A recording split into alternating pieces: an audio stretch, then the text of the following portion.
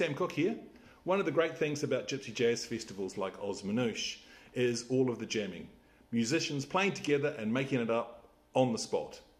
There's many more musicians attending OzManouche than just those you'll see on stage. We welcome experience to beginners and we just love playing together. The great thing is that some of it happens on the Jazz Club deck, and I'll be hosting opening night Thursday the 23rd of November before Nerea and the Parisians and during the break. So if you're coming, come early. If you play Gypsy Jazz, come and play with us. I'll see you at OzManouche, November 23rd to the 26th.